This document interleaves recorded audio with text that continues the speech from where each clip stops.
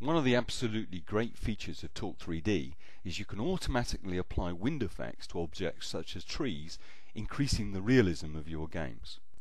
Tree models made with Forester Pro are fully compatible with Torque3D's wind effect system, allowing you to create immersive environments very quickly. And it isn't just palm trees that look better with wind effects.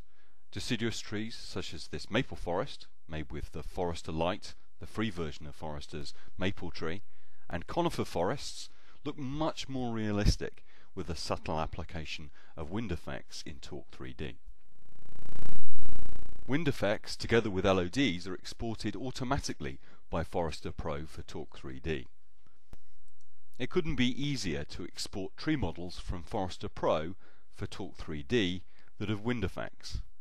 This is the birch tree model which comes as part of Forester.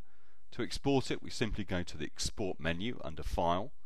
In the Export menu, we can specify we want collision meshes and that this model will be exported for Torque3D.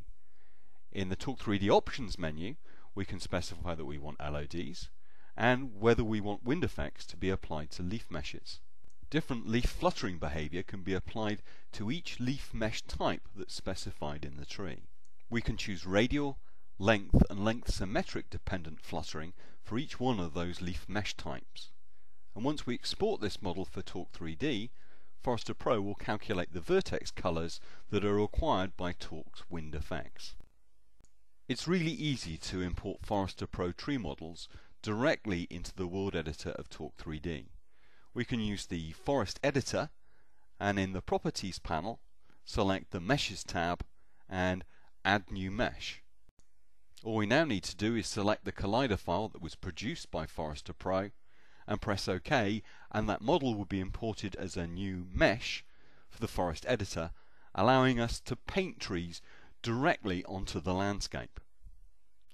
Because we selected to use LODs and imposters during the export from Forester Pro, when we paint trees further away from the camera, the lower resolution model that was automatically created by Forester Pro will automatically be used by Torque3D, dramatically improving the performance and the number of trees that we can apply to our level.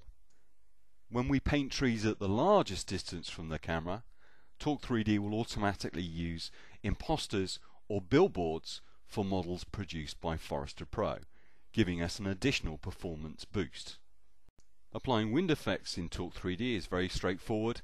We just go to the Object Editor and then under Library, Levels and Environment we'll find the wind emitter, which we can just double click to add it to our level.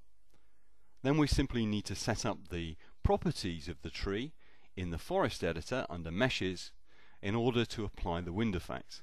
A tutorial on how to add wind effects to Torque3D is available from Torque's website and includes the appropriate choices for these properties to make realistic looking trees. Forester can be downloaded from our website and includes a free version, Forester Lite, that allows you to make models of 7 different types for non-commercial projects and of course for development. Anyway, we hope you enjoy Forester Pro.